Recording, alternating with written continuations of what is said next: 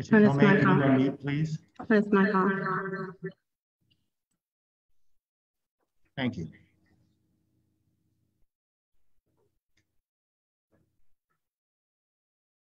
Are you ready? Okay. Good evening and greetings of peace upon all of you this evening. I'm proud to be here tonight on this auspicious occasion of the swearing in of Mayor Beverly Jones and the newly elected and re-elected City Council members Freeman, Bryant, and Crow. Congratulations. Muslims around the world and in the city of Stone Mountain draw great inspiration from a verse in the Quran, from the 5th chapter, verse 8, that says, "Be steadfast in your devotion to God, bearing witness to the truth in all equity, and never let hatred or enmity of anyone lead you to the sin of deviating from justice. Be just, for that is nearer to righteousness." We pray tonight that our hearts not swerve from the truth, nor from being just in all of our affairs and dealings, and that we resolve to be steadfast in upholding equity, whether as a city government or as its citizenry.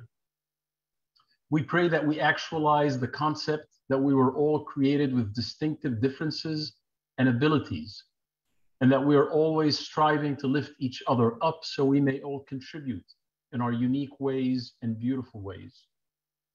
For indeed, as was also revealed in the Quran, same chapter, verse 48, that if God had so willed it, he would have made all of us one nation. Well, he didn't. Rather, he let each one of us to be that one nation by choice and not merely by birth. We pray that we learn that our history is not a constraint, but rather an opportunity to celebrate our collective triumphs as we rose above adversity together, and an opportunity to right the wrongs whenever we had fallen short. The Prophet Muhammad, peace be upon him and upon all prophets and messengers of God, taught that 7 are shaded in God's shade on the day of judgment, when there will be no shade except his. The first amongst these 7 is a just and equitable leader. We pray that the city's new leaders are blessed with the steady hand of justice and equanimity to realize their best intentions and to make better the lives of all of its citizens.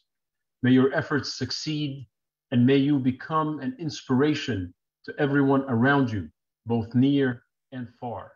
May the citizens of Stone Mountain and of our great state of Georgia and of our great nation be enveloped in God's peace, in God's blessings and endless protection. May this council always be guided by the spirit of community, by the spirit of justice, and by the spirit of love. Amin.